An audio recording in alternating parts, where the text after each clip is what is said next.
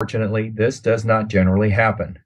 The extraction of wisdom teeth is necessary when they are prevented from properly erupting within the mouth. They may grow sideways, partially emerge from the gum, and even remain trapped beneath the gum and bone.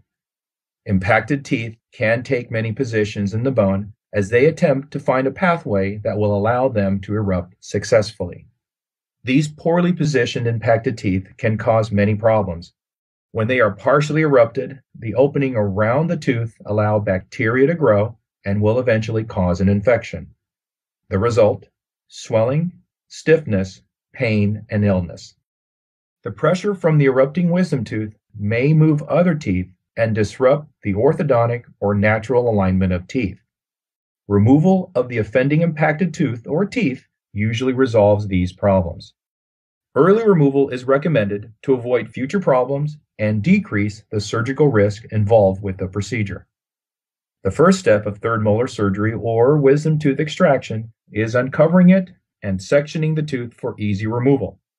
The surgical site will then be sealed with sutures to promote better healing.